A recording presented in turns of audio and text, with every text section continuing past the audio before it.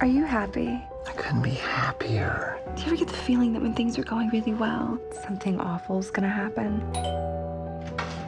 Hello. Hey, Laura Bishop. Can I help you? I'm your daughter. How did you find me? An organization helped me find you. I know you're not gonna believe me, but I was 17. My parents thought adoption was the best option. I'd like you to meet everybody. I'd like that. Guys, this is Bree. Hi. I'm staying after school tomorrow, so one of you needs to pick me up. Skyler, I can pick you up. I know she's your biological daughter, but we don't really know her. We didn't raise her. See you tomorrow, little slut. We don't know anything about her values, her decision-making. Not so tough now, are you? So we'll just get to know her better. What do your parents think about you meeting us? They're supportive.